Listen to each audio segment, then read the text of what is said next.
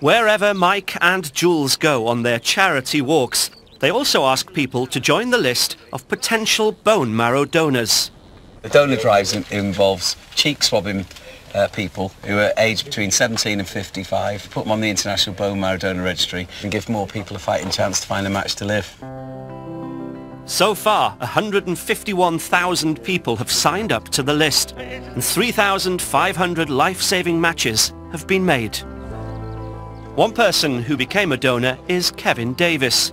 A year after donating, he received a card from his recipient in Germany. Dear friendly saviour, with this card, I am thanking you for going through the trouble of saving my life. I am expecting my English to improve overnight and to get cravings for fish and chips.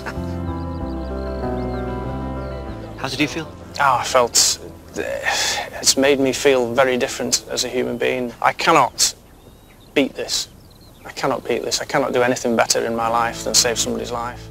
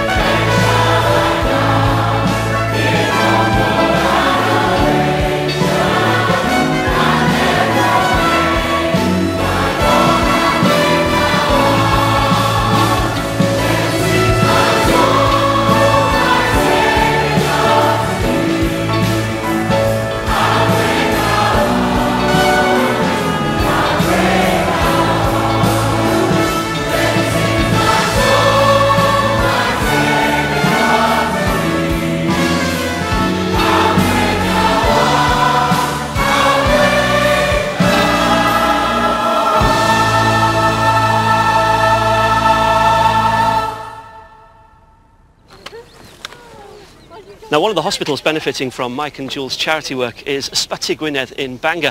The Reverend Kate Botley has been enjoying a sing-along with the chaplain there, who's using his unique talents to help patients on the dementia ward. Dementia is a distressing illness. People who live with it find themselves trapped within a world of their own, while their loved ones and carers look helplessly on. Wyn Roberts, chaplain here at Bangor's biggest hospital, has found his patients love singing, and it helps them to communicate with their loved ones. Take my hand, take my whole life too. They're living in difficult times. They're going through life with dementia. And so therefore what I find is that the music, especially the Elvis music in my case, it actually takes them back to their younger years. They're teenagers again, they're in love again, they're singing all those songs which was a part of their history and their memories. When you see the fact that they remember every word and that they come out and they sing with you, it's just, it's sheer joy. It's not himself more than you have known. Godfrey, you've got an amazing voice. Oh, I know I have. That's what I was singing in the choir. It's like a light comes on. If it wasn't for music, he'd sit in the chair and sleep all day.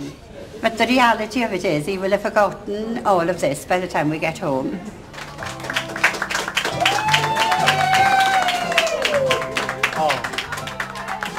And I understand there's a special motivation for you, a very personal reason why this is important. Yes, and it's because of my dear mum.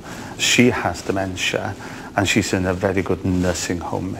And one day I just felt so sorry for everybody there, and so I started learning my songs and I went in there to sing. Because I remember 50 years ago sitting with my mum, watching television, watching an Elvis film, singing those songs with her. And now I'm able to actually do it with her now, so that's precious. Shackled by the heavy burden. I believe very much that spirituality, particularly being a hospital chaplain, isn't just about going to church or singing a hymn. It's actually, spirituality is far wider than that in people's lives. I love it. It's like God called you to be a priest and called you to be Elvis as well. Yes. That's like a double blessing, isn't it? I think it is. And when you actually find that people, when you do sing a song, which you don't think is a spiritual song very often, those are the songs which actually give people peace, give people strength and give people hope. That's the wonder of you. Do you love to sing? Yes, I do. Seeing him enjoying himself, that makes a difference.